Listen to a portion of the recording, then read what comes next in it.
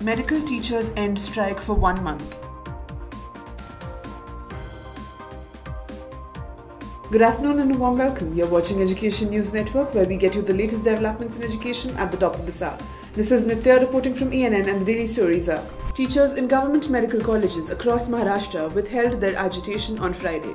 Minister of Medical Education Amit Deshmukh assured to resolve all their issues within 1 month. So the doctors have decided to wait and watch till then.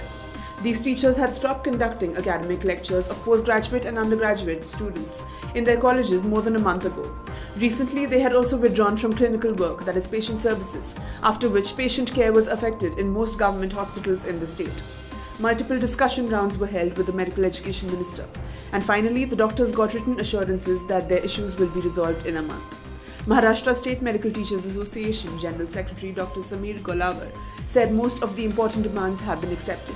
We have decided to conduct academic classes of PG and UG students, as well as join patient care from March 18th.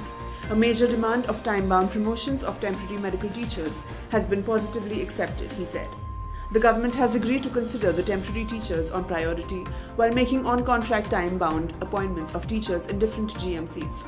A special meeting will be held with the Chief Ministers to decide how to make temporary teachers permanent in a time-bound manner. A proposal to implement career advancement scheme for medical teachers will be tabled for cabinet approval as early as possible. These teachers will also get the benefit of CAS after cabinet approval. That's all for today. Thank you for watching Education News Network. For more such videos, do log on to our website, theenn.com, and don't forget to like, share, comment and subscribe. Signing off, this is Nitya.